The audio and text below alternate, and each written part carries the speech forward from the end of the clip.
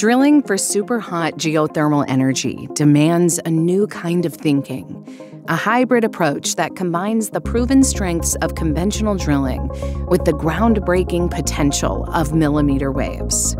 Near the surface, we start with what the world knows best: conventional drilling.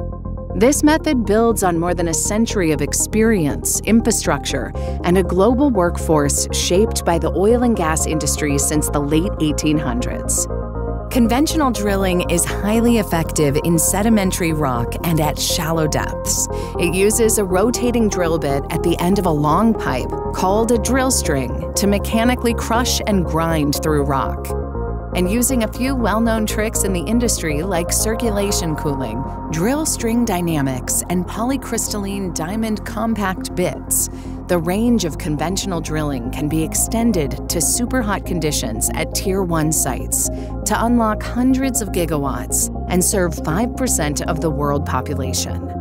As we move into Tier 2 and Tier 3 sites, we use conventional drilling to start the job and switch to millimeter wave drilling when the conditions get so harsh that these tricks stop working reliably. This approach allows us to maximize the technical capabilities and economic benefits of two symbiotic drilling technologies to unlock the full promise of geothermal energy. Terawatts of reliable, secure, and affordable energy for more than 90% of the world population.